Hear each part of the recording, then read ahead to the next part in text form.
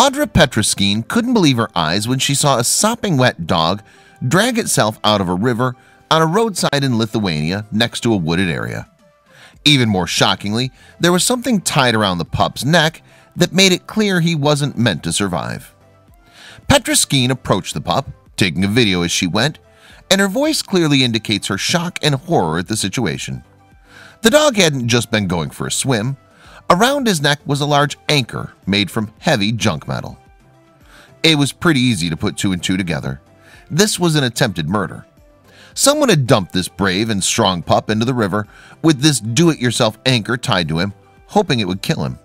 And yet, against the odds, the scared and shivering pup had managed to escape, swimming back to safety and making his way to dry land.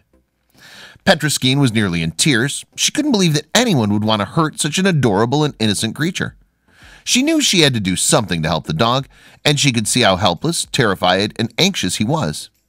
He needed assistance, fast. It's unknown how he managed to survive, but his fighting spirit prevailed somehow. Petraškienė decided to bring the pup into her car. He didn't fight or struggle, seemingly happy to be safe.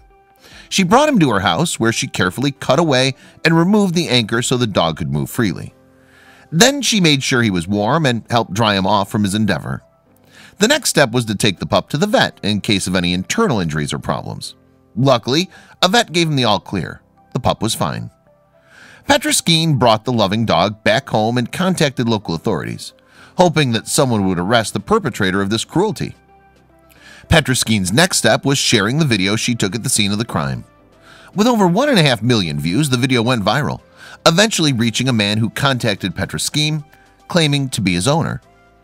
Petraškienė felt like the man in question was kind and loving, but she knew she couldn't be sure that he was the genuine owner. So she decided to speak to a local animal shelter, who agreed to help her hold the dog while the mess was cleared up.